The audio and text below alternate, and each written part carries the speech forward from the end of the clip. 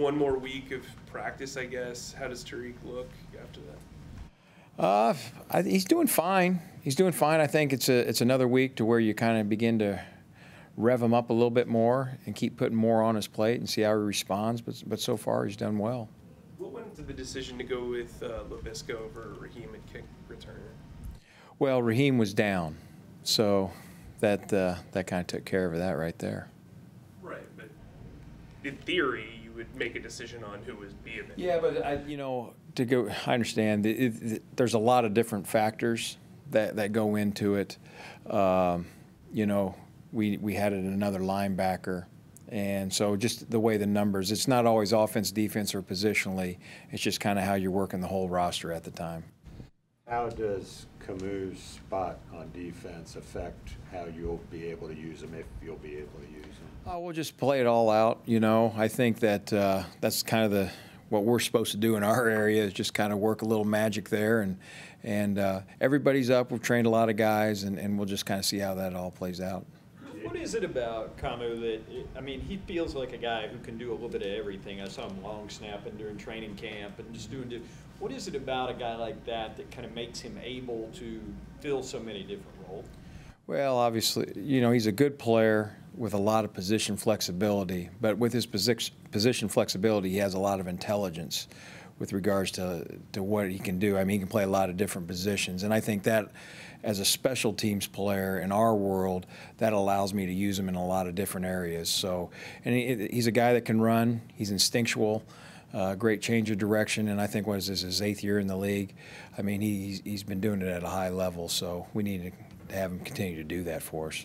Did you have to pull him out of teams midstream on Monday? Yeah, when Shaq went down, unfortunately there, we're always making changes and adapting as the game goes, and that's what we did. And the other guys, they stepped up. So I was really proud of what they did. We still got to get better. We still got a long way to go, but it was a step in the right direction. There was a lot of talk about the motion field goal block by the Patriots the other day. Obviously, there's an advantage because you get the speed, but what are the disadvantages of doing that? Well, if he doesn't time it up right, and then obviously when you're going to use that, I can't remember what the down distance was. It was a heck of a play. And they've been kind of doing some of that stuff in the past with Matthew Slater. This one just happened to hit, and the guy did a great job of timing it up. Kind of makes you think on the other side, making sure that, you need to change some things on the other side just so people don't get a beat on you. When you say you got to ramp things up for Tarik a little bit this week, does that mean potentially he could play? You still think he's another week away, or what? Well, I would never, I have to stay in my lane. I can never talk about who's up and who's down. That's coach's area. And my job, as I always say, is when we go to practice, just make sure working to get him better. And that's really just my focus. But did you see that? You talked about his explosiveness. Did you see any of that in the little practice he's had so far? Yeah, no, he's doing well. I think that he's on track. It's a player that hasn't played in a couple years. So as we always say, you're just kind of getting a little of the pledge there and dusting off the shelf. You mentioned having another linebacker, Charles, that you guys got from the Jets. How did you guys find him? Was it on film? Did you know about him before the draft? What was that all about? Our personnel department does a great job, and we're always working with them. And it was one of those things that I think any time at the end of training camp when you're going to cuts, everybody's projecting who might be there, who might not be there, and then you just kind of start working film and we addressed that, and I'm glad that we got him. He's a really good young player. He played well the other day, and I just think he's going to keep getting better. How comfortable are you with the place kicking?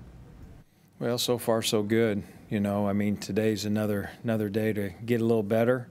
I know, as I always say, that's coach speak, but it is true. I think that. You guys asked me the first week how going to Atlanta, how would he respond going back to Atlanta? So we were kind of still living there, but he's worked himself well. He's hitting the ball well, and hopefully he sets himself up for a good game in Seattle.